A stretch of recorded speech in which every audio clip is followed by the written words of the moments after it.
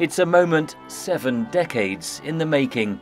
Charles became heir to the British throne at the age of just 3. Now 74, his coronation marks a new chapter for an ancient institution. King Charles III and Queen Consort Camilla were taken by carriage from Buckingham Palace to Westminster Abbey. Hundreds of thousands of people lined the route of the procession, just as they had done 8 months ago for the funeral of Charles's mother, Queen Elizabeth II. A small number of anti-monarchy protesters briefly drowned out the cheers. Inside the Abbey, a congregation of more than 2,000 people, the royal family, kings and queens, presidents and prime ministers, and members of the public. Prince Harry, Charles's youngest son, attended alone amid continued strained relations. This was not a day for family drama though, but for pomp and pageantry, deeply imbued with Christian faith. Some of the rituals remain unchanged over 1,000 years.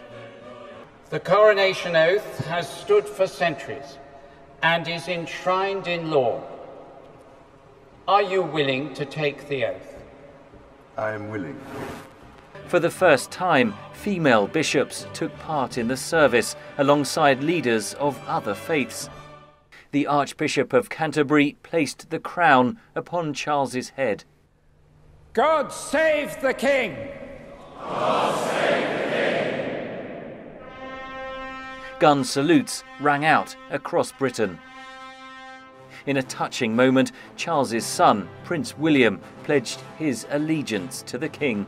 I, William, Prince of Wales, pledge my loyalty to you, and faith and truth I will bear unto you, as your liege man of life and limb. So help me God. Here in London and in cities, towns and villages across Britain, people have gathered together to watch this ancient and extraordinary ceremony. The rain may be falling, but people here are determined that spirits won't be dampened. Many felt they witnessed a part of history. Moment once in a life, you know, it's magical. I mean, it's such an incredible event. The King and Queen returned to Buckingham Palace in the gold state coach, built in 1762. Above a sea of British flags, the royal family gathered on the balcony to greet an adoring crowd. Charles and Camilla face undoubted challenges, keeping the monarchy relevant to modern British society, facing up to its role in Britain's often brutal colonial past. The King has voiced determination to take on those challenges, an evolving monarchy steeped in colourful tradition. Henry Ridgwell for VOA News, London.